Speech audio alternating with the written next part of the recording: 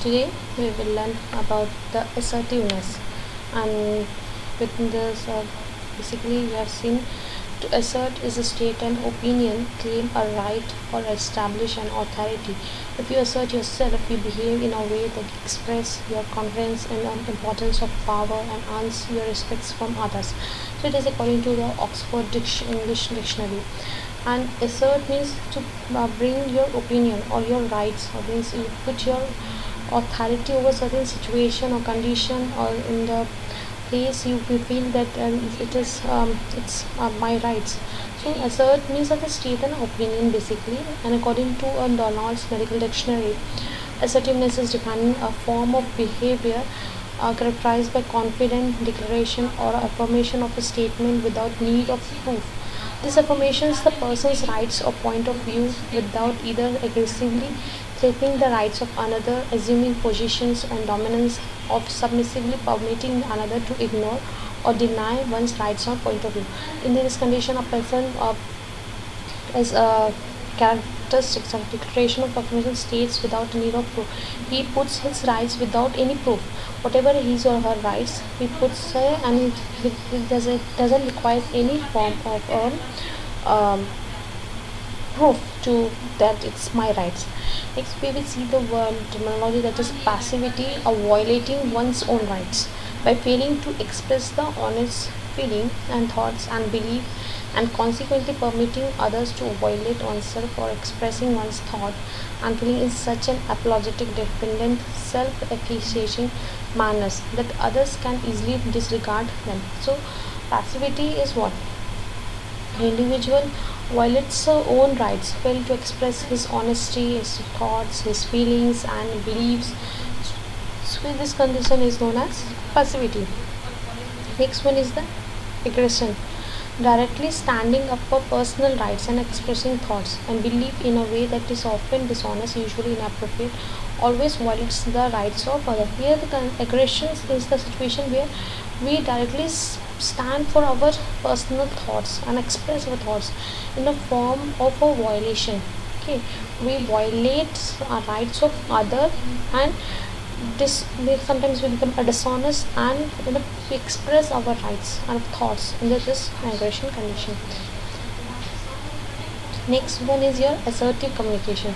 So assertive communication is the ability to express positive and negative ideas, okay, and feeling in an open, honest and direct way. It recognizes our rights, wishes and respecting the rights of others. It allows us to take the responsibility for ourselves and our actions without judging and blaming others, people, and it allows us to constructively comfort and find mutually satisfying solution conflicts exist. Okay, so this is communication means we're expressing our positive thoughts, negative thoughts, and we feel openly. We have some certain behaviors includes that is starting, changing, ending, sharing your feelings, making a request, refusing other requests, and demanding, questioning rules and addressing problems, expressing positive emotions, expressing negative emotions comes all under in your this assertive behavior. Okay. Next is when your assertive behavior, people have the following characteristics. What are the following characteristics of us? They feel they're free to express their feelings, desires, they are comfortable in relationship, they know their rights, and they have control over their angers. Assertive people are willing to compromise with others, and rather than always wanting to their own way of attending the good self-esteem. Okay.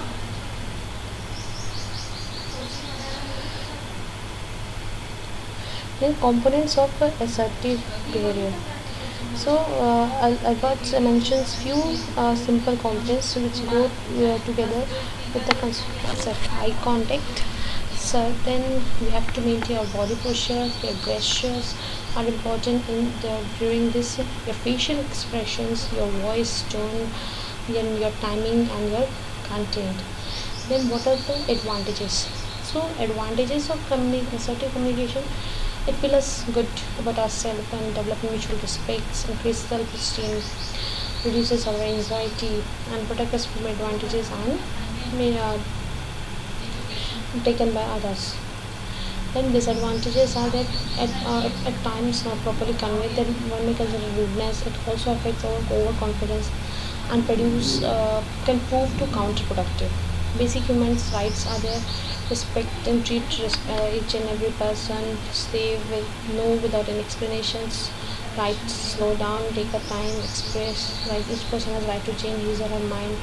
Right to ask for what he or she wants. Each person has right to ask for information and makes mistakes, accept the consequences, the four basic styles of communication are passive, non-passive, assertive, aggressive, passive aggressive, and assertive. So passive communication is where individuals develop a pattern of avoiding expressing their opinion. Passive is a one person who is not able to express his feelings, his rights, his identity, and his needs, and he feels that I'm not worth taking care of anything. Means actually he is sad inside. Okay, is not able to express his feeling, failure to express and about assert themselves. Or to put his or her opinion is known as your passive communication.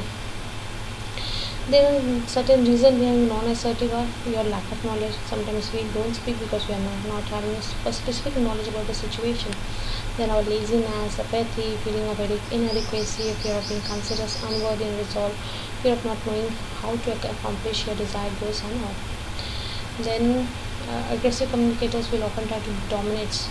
So those who are aggressive, they try to dominate someone, use humiliation to control others, criticize, blame, attacks others, and be very impulsive, not listen well, and use instilling. Passive aggressive communications are neuters will often neuters to themselves. They is in the style in which appear passive on the surface but are really acting on anger and subtle indirectly or behind the scenes, and this is a powerful stuff lesson.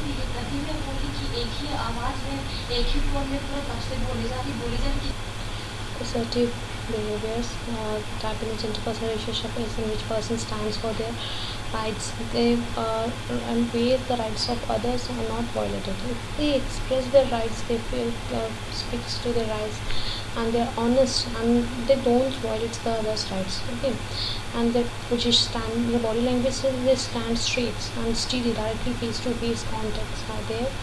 Then maintaining eye contact and speaking very clear and steady voice. Speak fluently without any assurance of any mistakes. Okay. Then assertive communicators will state needs, wants clearly, appropriate, respectful, express feelings clearly, appropriately, and respectfully. Use I statement, it's not allowed.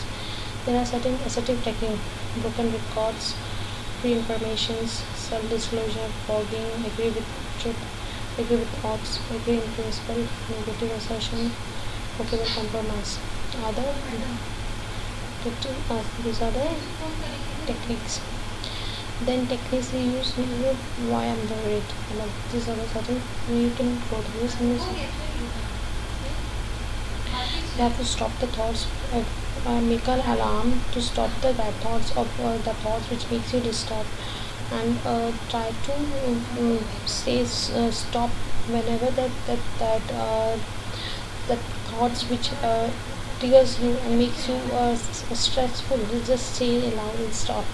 Okay. Then so if you are worried about presentation, so what you have to do, you have to just simply know you are ready and you can't stop the worry about it. So imagine that now the one was say you must stop quietly in your mind. If I'm doing certain works and I'm having some bad thoughts related to my financial problems or crisis or my relationships, so what I will do, so simply say stop in my mind. Okay, this is another. Other ways use a put. We used to put a rubber band. We used to put a rubber band in hand, and after that, what happens? Whenever we have a thoughts, after we used to just click the rubber. Okay, make yourself then unwanted thoughts. And if you are having any doubt, you can ask me. And thank you so much for this.